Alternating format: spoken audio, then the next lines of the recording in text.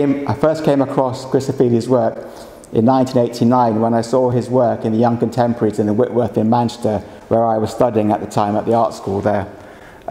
It was very rare at the time to see a portrait of a black artist who was painting from life, partly in the style of Baslitz, and there was a kind of hint of Suited in the style. So we recognised him as something different, and he was getting quite popular amongst the art students. Well, for me, Chris Ofili is a great painter and a great artist because he's always exploring, like the great modernists. In 1992, he went to Zimbabwe and he saw cave paintings that used dots to make paintings, and he thought, I'm going to start using that style in my new work. And then he went to a safari there to see elephants. He didn't see any elephants, but he saw loads and loads of elephant dung. And he thought, well, maybe I can use that as a kind of intervention for a painting. So he came back and he thought, how can I use shit on a canvas?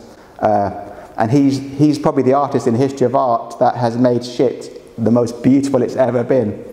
It doesn't smell, it looks so aesthetic, and these balls of elephant dung pressed into the canvas that are also work as the stand of the canvas. Portraits of all the black stars of the 90s. Because what makes Chris Ofili's art so different is he paints the black world. And this is a snapshot of who was big in the 90s. Snoop Dogg, Lauryn Hill, Nelson Mandela had just been freed. What I like about his paintings that they aren't easy to categorise.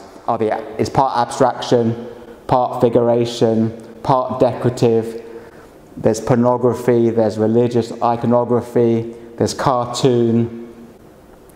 There's a whole mishmash of styles, but he's such a great composer in the formal sense that when I saw these paintings of the Serpentine, I was blown over by them, just how coherent and how new they felt.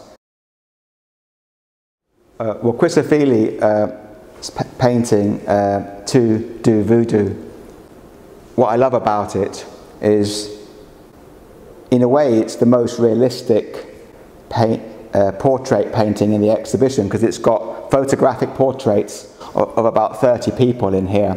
All the other ones are just paint on canvas, which is far less real than a photograph in one sense. So this is like a modern day idea of the group scene. But I love the fact that, for the viewer, that the portrait is a never-ending concept. It's always being reinvented. You know, photography didn't kill painting. It just made painting become more interesting. You know, to paint the human figure or to draw the human figure is a mystery that will always mystify artists. What I really like about Chris Ofili, I think he really stands out amongst all the YBAs, maybe Doig as well, is that he had become the painter that uses elephant dung and glitter and matte pins and things, and he basically went to Trinidad and started to fall in love with nature and just gave it up. You know, he didn't do like many famous painters, you know, for the next 60 years they're going to be doing the same trope in their work. He kind of found nature a mystery, and there's a kind of new mystery, a poetic view of nature that seeped into his new work. He's an artist that is redefining what painting can be in the 21st century, and that makes him one of the unique painters of our time, a real painter's painter.